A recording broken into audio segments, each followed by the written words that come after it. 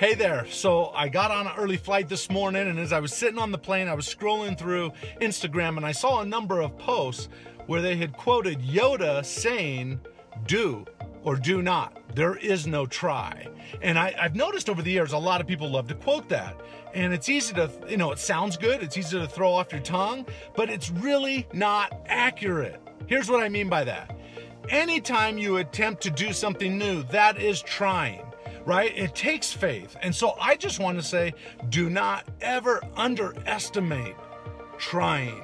Trying is the first step to any great achievement. The key is having a solid expectation that you're going to achieve it. And when you look at the movie Star Wars and you see Luke Skywalker falling down over and over, Yoda was basically saying, get back up and try again. That's the do, all right? But trying is okay. I hope that helps. Bye-bye.